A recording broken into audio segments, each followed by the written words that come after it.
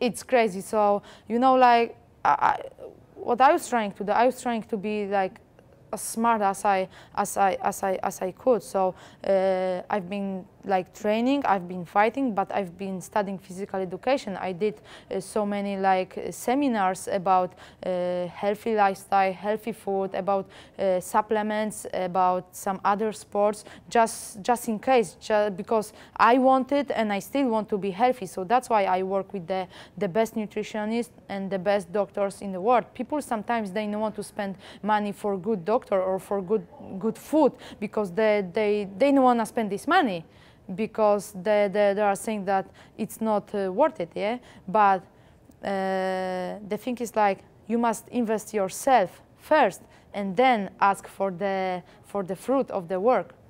You know, it's crazy when we know the rules few weeks before the fight, we know the limits, so be professional. If you want to fight for the best organization in the world, if you want to fight for the UFC, you must be 100% professional during the training and during the weight cut. So in the day of the weigh-ins, you must be like in the limit. You know, I'm trying to stay far from the politics, and you know, I want just us UFC fighters to be happy, but I know that hard work pays off, and this is what I'm trying to do. I'm trying to stay out of the politics, and I'm trying to train hard every day and be focused on my goals and my dreams.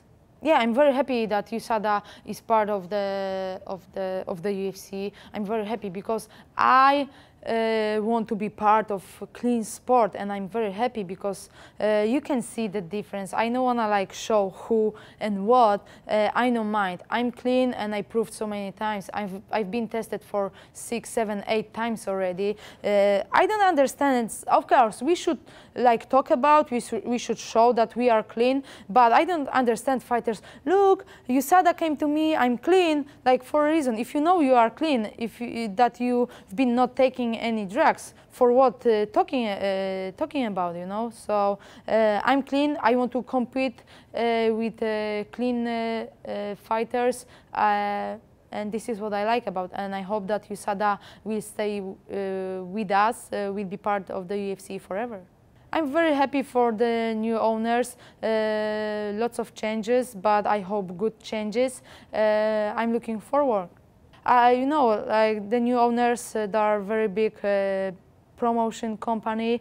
They are like one of the biggest in the world. So I'm very happy, very excited.